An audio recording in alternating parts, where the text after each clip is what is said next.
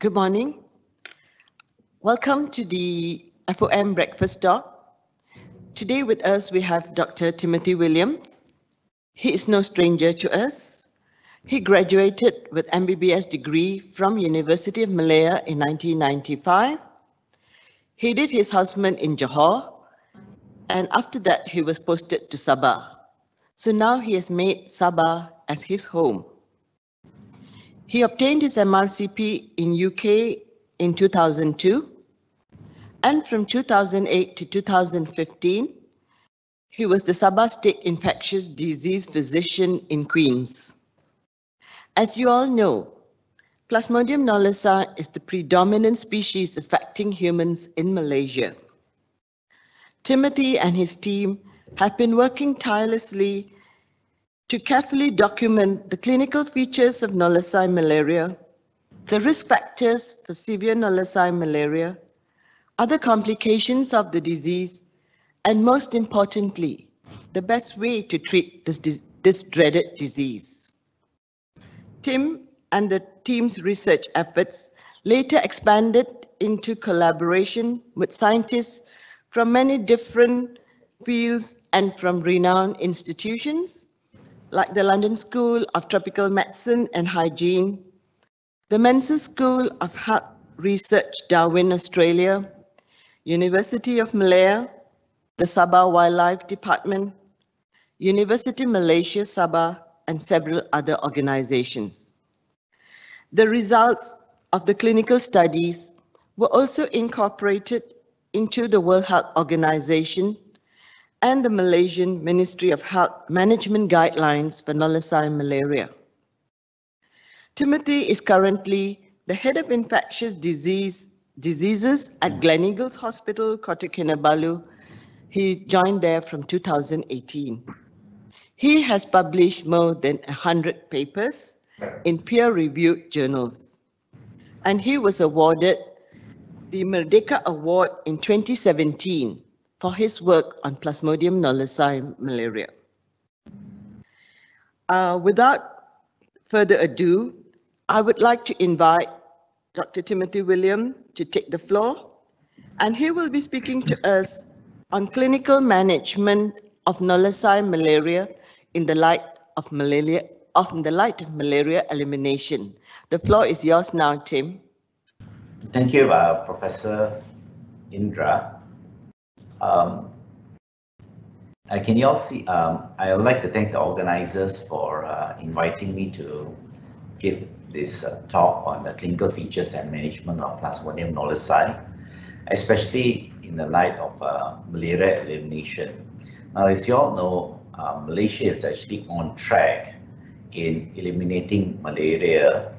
And when we say elimination, what we mean is that there is no more local transmission of malaria. So whatever malaria that we have in the country is actually imported malaria. However, in Malaysia now, for the past more than 20 years, we have a new species of malaria that is Plasmodium knowlesi, which presents to us with clinically almost equal challenges as the other malarias.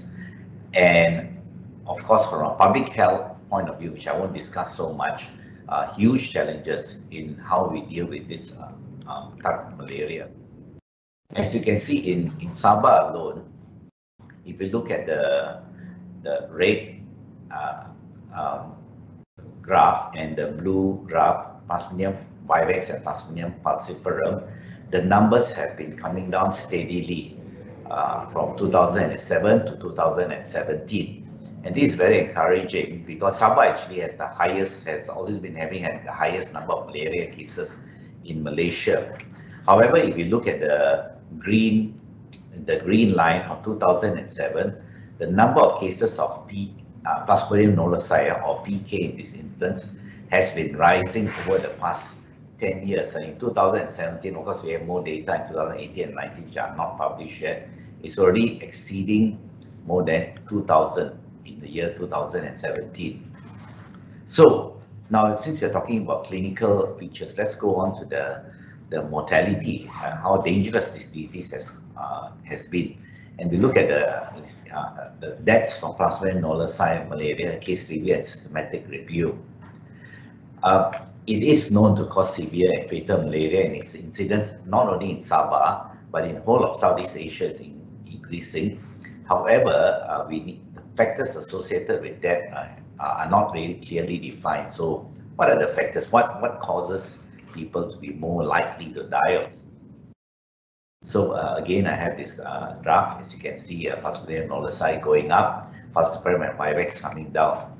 So all the malaria deaths in Sabah from Malaysia from 2015 to 2017, we identified them from mandatory reporting to Sabah Health Department, and we look at all the case notes and reviewed them, and also all previously reported knowlesi fatal cases in the country, not only in Sabah. The case fatality rate during 2010 and 2017 were calculated using incidence data from the Sabah Department of Health.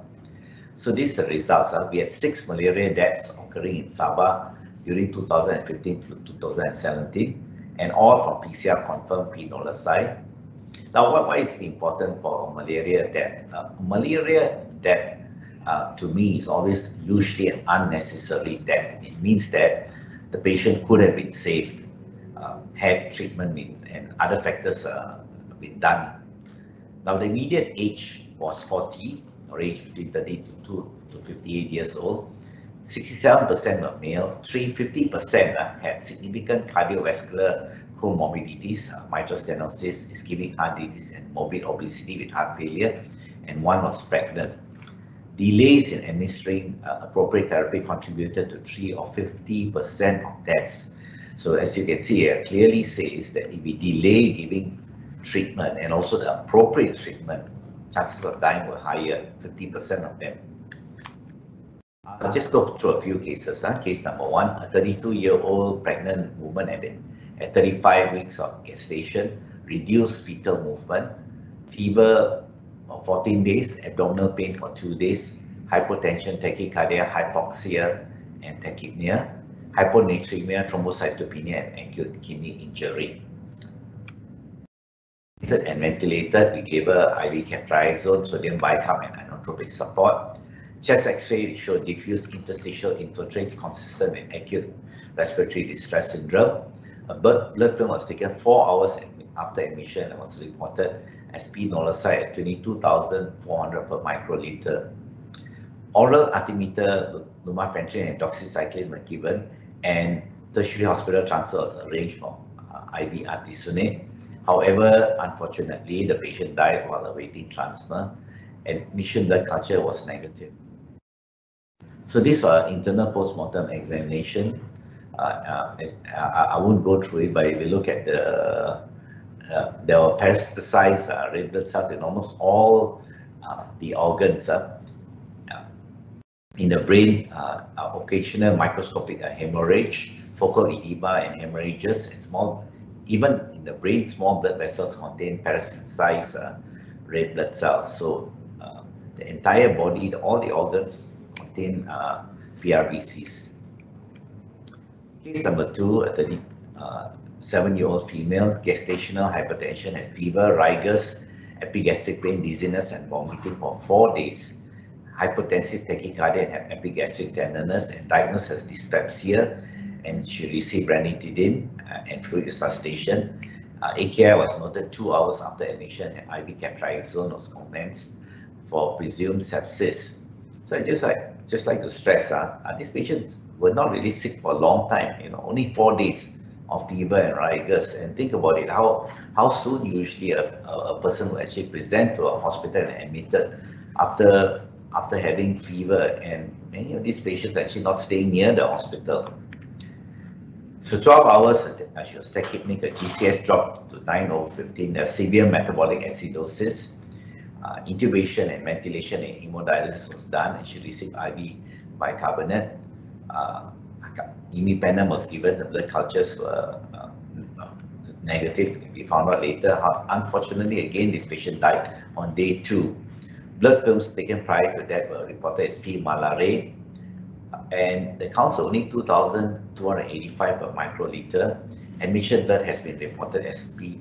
Plasmodium falciparum. No anti-malarial had been given. So this patient actually was also Plasmodium knowlesi, but was thought to be Plasmodium malariae and then later Plasmodium falciparum.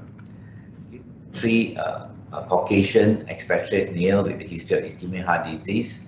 He had fever and palpitations, and this patient was sick for some time, 9 days, hypotensive, hypoxic, and tachypnic. BFMP heavy infection, also thought to be Plasmodium falciparum.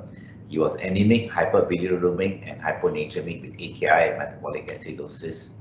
Same as you can see, inotropic support was given. Patient was given IV artesunate and IV ceftriaxone, hydrocortisone, insulin infusion, cardioversion for ventricular tachycardia. He was intubated and ventilated. The BFMP later proved to be Plasmodium knowlesi, 246,000 per microliter. Day 2, despite everything, his metabolic acidosis worsened. He went into coagulopathy, transaminitis with an ASA more than 4,200, and he was jaundiced, and he also was anuric. On day 3, he died. Cause of death was severe knowlesi malaria with multi-organ failure. So we looked at all the cases, fatal cases of Plasmodium knowlesi that was ever reported and published. So we screened 102, records excluded based on titles and abstract, and not reporting fatal outcome 58, non-human primate studies 12.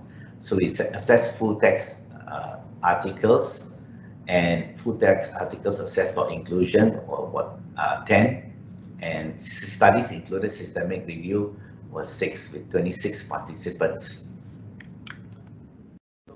Systemic review, these are all cases from all over Malaysia. There are 32 cases, 18 or 56% were male, median age was 56.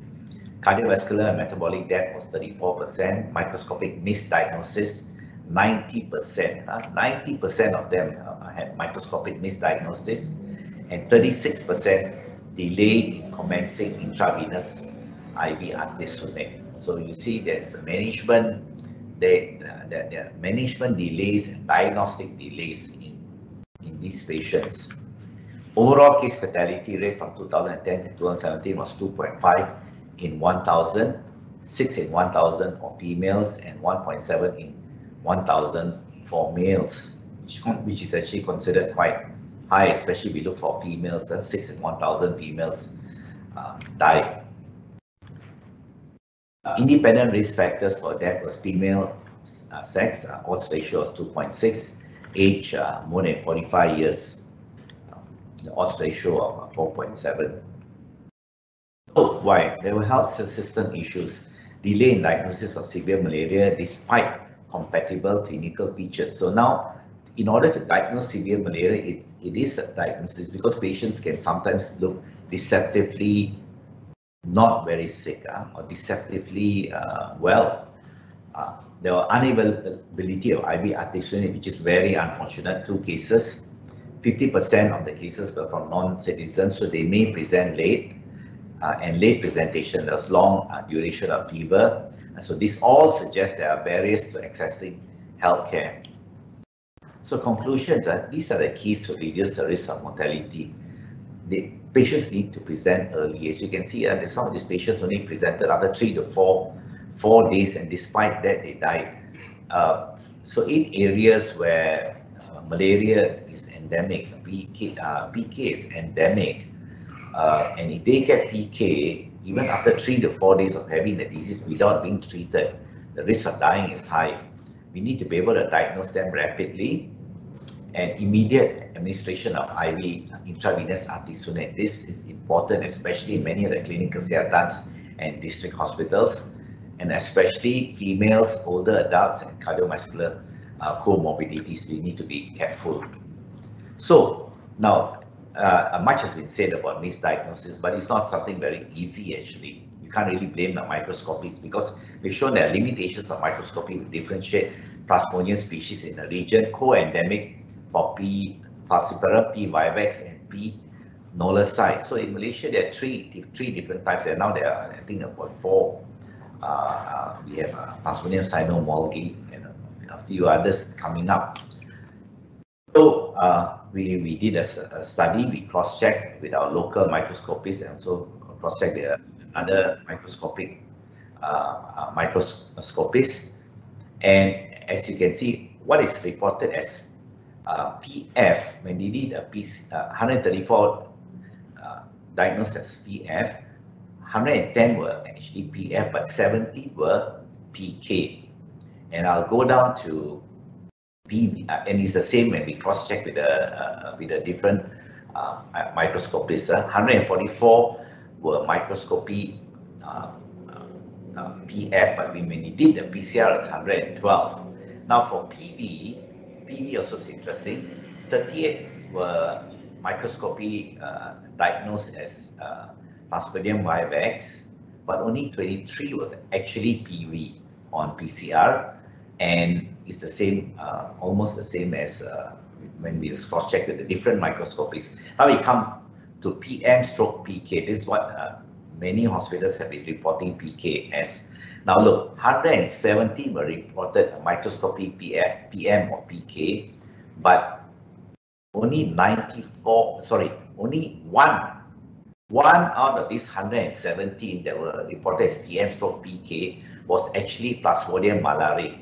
And we cross-checked this with the different microscopies. Out of 104 that were labeled as PM/PK, only one was actually PM, whereas 94 was PK in both microscopies, 13 were PV, and 8 were reported as were actually PF on PCR. So I just like to say that when the microscopists thought that this was PM/PK, it was very high chance that it was actually PK, and very low chance that it was PM. Okay, so this is important.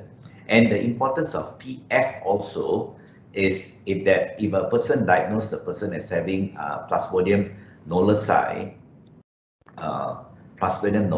when he actually has Plasmodium falciparum, he may be treated with chloroquine instead of artemisinin combination therapy, because chloroquine works well for PK but not for PF. So this misdiagnosis, when you say it's PK when it's actually PF, can be dangerous to the patient.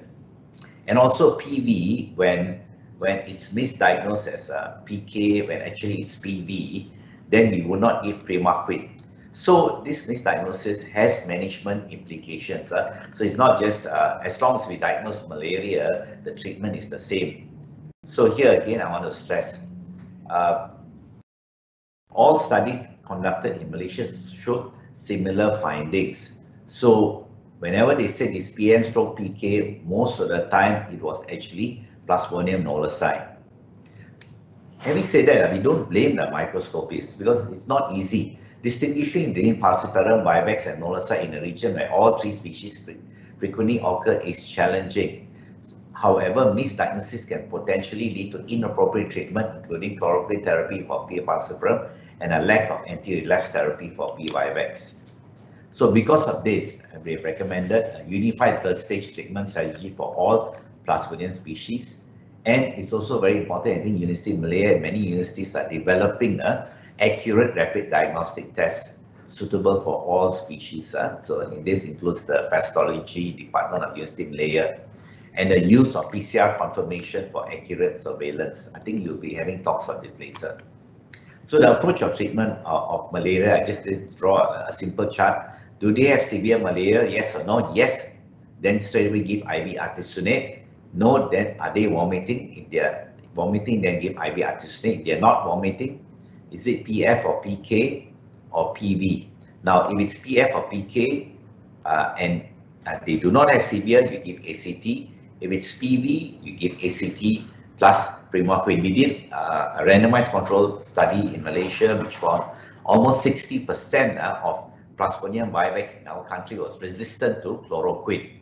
So hence, now the treatment for PV is also ACT and Primaquine. Now, how do we diagnose severe malaria? That's very important because many people with malaria, with severe malaria, are diagnosed as not severe malaria or uncomplicated malaria. So the WHO criteria for severe malaria I won't go through all these clinical features and biochemical features. Just remember this.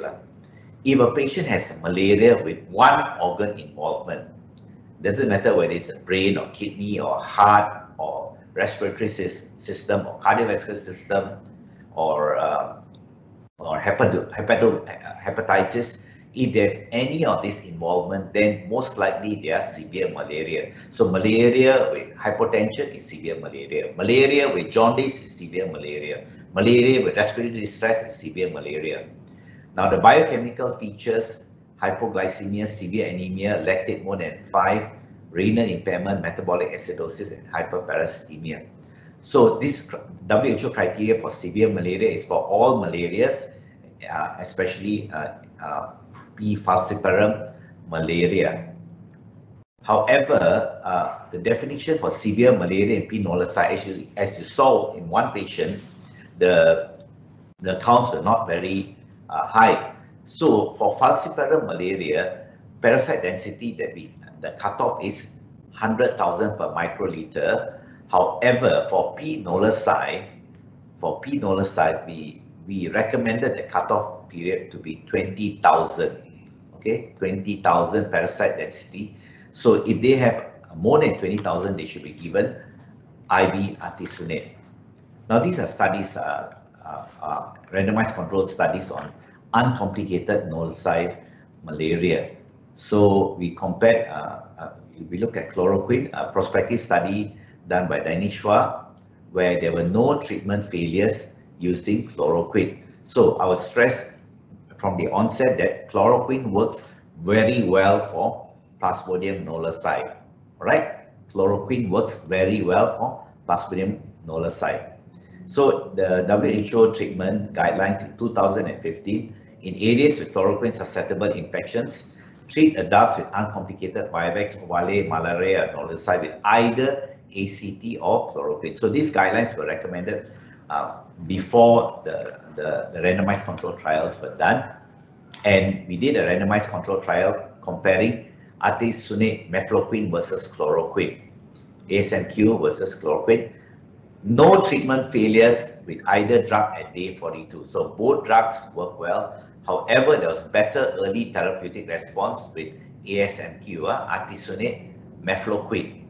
So the parasite clearance time at 50% was 3.4 versus 6.3, 8.9 hours versus 14.8. There was increase in clearance ring stages and increase in fever clearance, 11.5 hours versus 14.8 hours. So there was actually a better early therapeutic response with ASMQ, and decrease in bed occupancy, decrease in the risk of anemia at day 28. However, there was one neuropsychiatric serious adverse event with ASMQ. So this study shows that when you compare ASMQ to chloroquine, both drugs work well. There are no treatment failures. However, the early therapeutic response was better in the ASMQ. But then we know that we use artemether lumefantrine. Sorry, it's already been published already. The rationale: no efficacy data for artemether lumefantrine. Is likely better safety profile on ASMQ. So no treatment failure by day 42. Better early therapeutic response with artemether lumefantrine. So again, ACT is Reamed or artemether lumefantrine was actually showed an earlier response to chloroquine. So the recommendation is ACT is preferred over chloroquine for the treatment of uncomplicated Plasmodium knowlesi, irrespective of the presence of chloroquine-sensitive P. vivax in co-endemic areas. Especially in Malaysia, as I said earlier, there are two things. In Malaysia, there's a chloroquine-resistant P. vivax. That's the first factor. And the second factor is the difficulty in differentiating these different malaria species. So it's easier to use ACT because it covers all three species. So the Ministry of Health guidelines for P. knowlesi, the first line is artemether lumefantrine. Alternatively, is artemisonate and mefloquine or chloroquine. So ACT is also recommended for uncomplicated P. falciparum and P. vivax. And now we have a unified ACT guideline for P. knowlesi in our country. For the rationale I mentioned to you before, primaquine is not needed for PK. P. knowlesi, there are no hypnozoids. For P. knowlesi, gametocytes using RT-PCR reduced from 85% to 6% with ACT, 4% with chloroquine and DSL. So they all die off by themselves, and so we don't need to use primaquine for PK. Now, treatment for severe malaria is intravenous or intramuscular artesunate for at least 24 hours. And then when they get tolerate orally, then we change to oral ACT. Now, this is very important. Prompt and accurate recognition of severe disease is vital. So again, I stress to you, my friends, my colleagues, very important to recognize severe disease. And if you are not sure, if you're not sure, then just give IV artesunate. Okay, if you're not sure, err on the side of caution, give IV artesunate. There's only one study, retrospective study that compared quinine with artesunate, which we did in Queen Elizabeth Hospital. It's a retrospective study, it's not a randomized control trial. 31% mortality with IV quinine versus 17% with IV artesunate and 0% with mortality with IV artesunate, in addition to earlier district referral and improved recognition of severe disease. We published this in 2013, where anyone with severe was referred and started on IV artesunate.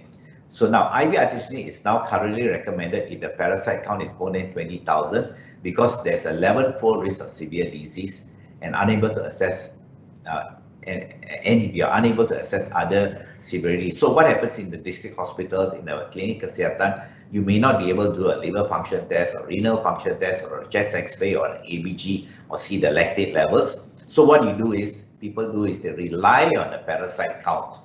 So if it's more than 20,000, then they should be given artesunate. I stressed earlier, you remember, for Plasmodium falciparum, it is more than 100,000. So for PK, it is more than 20,000. And then we did